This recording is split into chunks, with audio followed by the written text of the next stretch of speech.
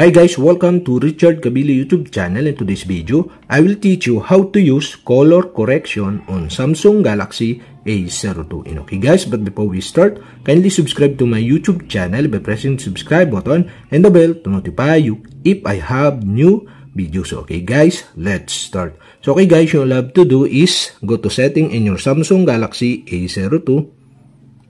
In settings, scroll down and go to accessibility.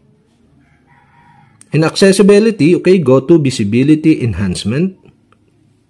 Here in visibility enhancement, okay, you can see the color correction. And the color correction is off. And okay guys, to use or to enable the color correction, you'll have to stop the color correction. Okay guys, here in color correction, you can see the use color correction. And on the right side, you can see the switch button. And okay guys, to use this, you'll have to do is switch on the switch button on the right side. And now you can use the color correction, okay? And below you can see the color correction mode, okay? There are options here, okay? There are three options. You can see the Deuteranomaly or red and green. And the second one is Protanomaly or red and green. Okay? Here you can see the color.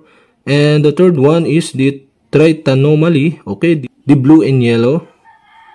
Okay, you can use this color correction mode if the color correction is turned on or enable. And okay, so we can view the Deuteranomaly. Okay, here you can see the color of your screen. And the second one, okay, you can see the color on your screen. And another one is the Tritanomaly. Okay, that's it. Okay, here the three color of color correction. And okay guys, that's it. And if you want to disable, you'll have to do is switch off the switch button on the right side.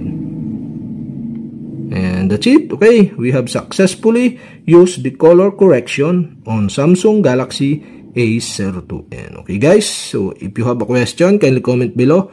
And don't forget to hit the subscribe button and the bell to notify you if I have new videos. Okay guys, thank you for watching.